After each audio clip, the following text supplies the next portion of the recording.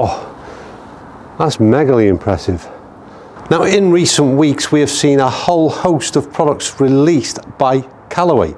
Their new Rogue range has had everything in it: drivers, fairway woods, irons, hybrids. It's got the lot.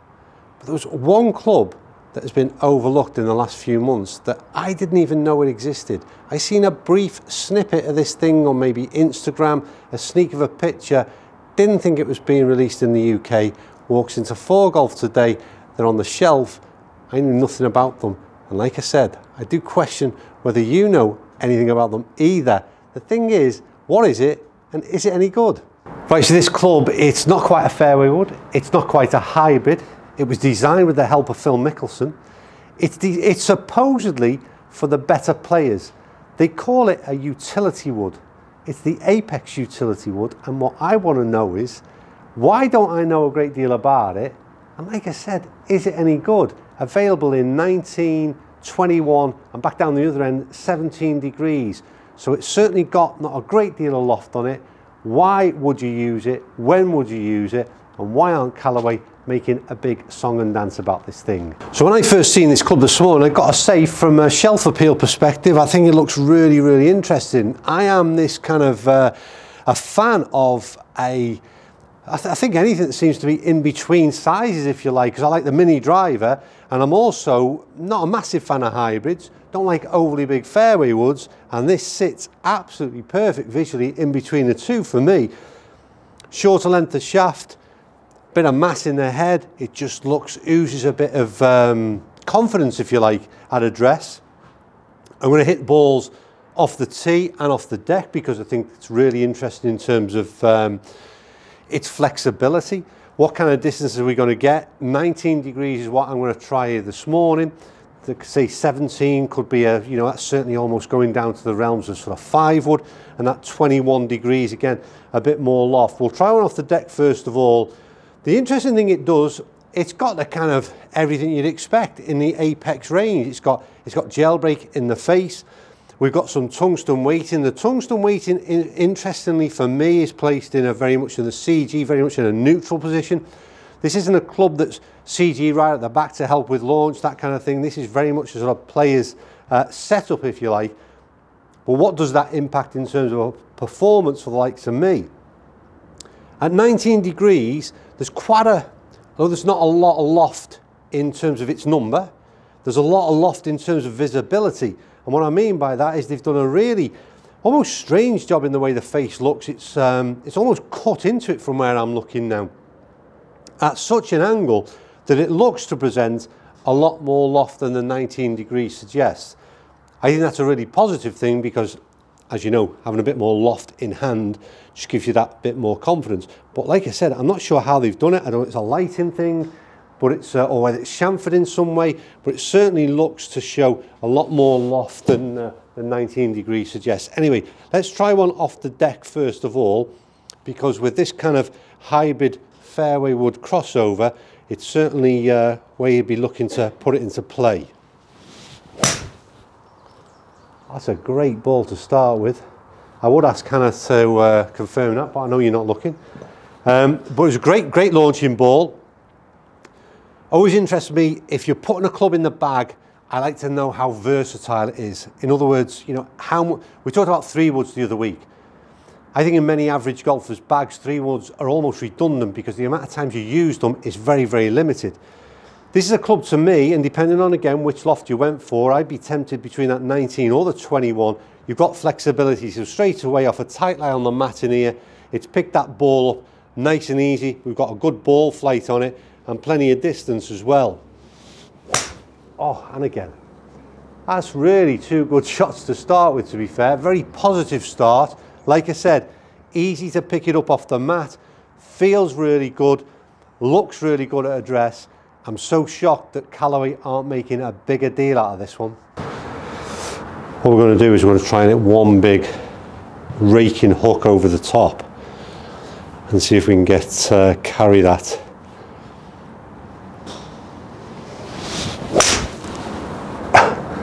See the shape on that hand? Yeah. You can carry it? Has it carried it? Yeah. just about got over, hasn't it? Wow.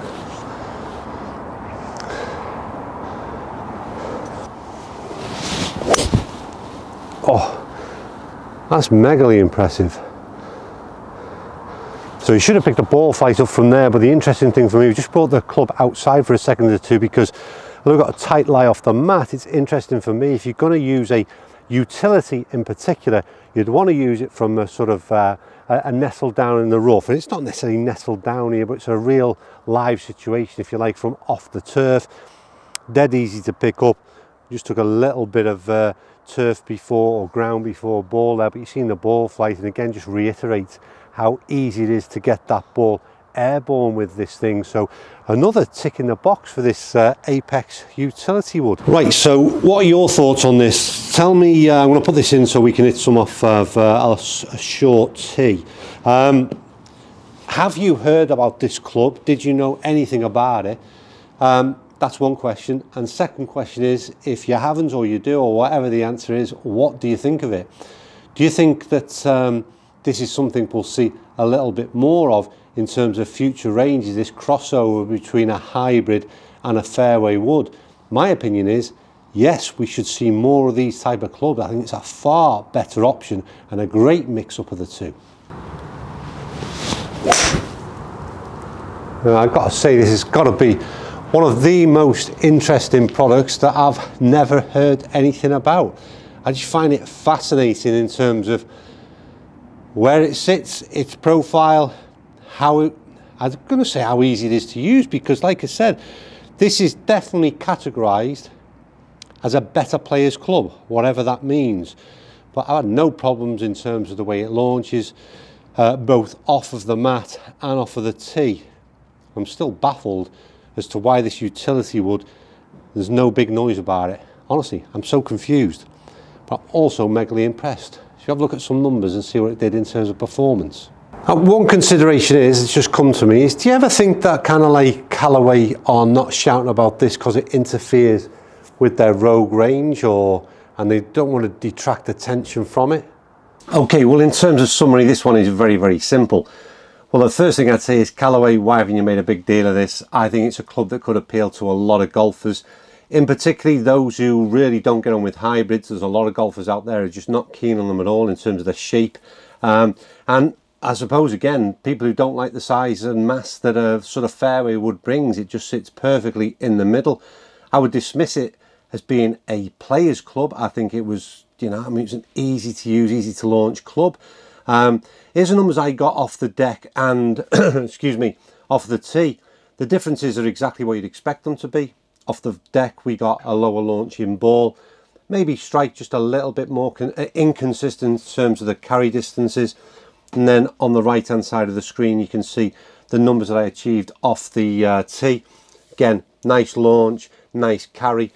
For me personally, I'd like to see a club in that sort of end of the bag that launches a little bit higher. And I think that if I opted for the 21 degree, from all the testing I've done over this last few years, I think the carry distance wouldn't be that different. I think it would launch slightly higher. I often struggle to generate the club head speed to justify the sort of those small or short differences in terms of strength of loft down that sort of lower end of the bag. So for me, I'll be looking at the 21 degree hybrid utility wood. That's the category this is called now. We're forever inventing new names for these clubs. But ultimately, just another really good club, really useful to have in the bag. And I think the more options we've got at that kind of, well, for me, that 200 yard where I go from my kind of 4-iron into the next club in the bag, the more options we've got in what is a real difficult category and area distance to fill, the better.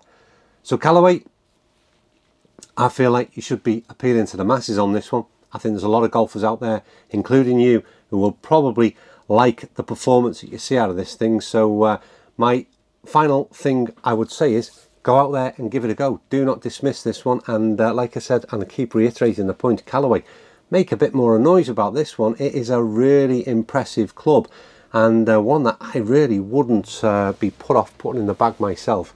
Anyway, that is us done. I say us because Penny sat down here patiently. She's about to jump on the table. We're both finished. We're all done. Here she comes to make a quick appearance. Right, I'll see you all soon. Bye for now.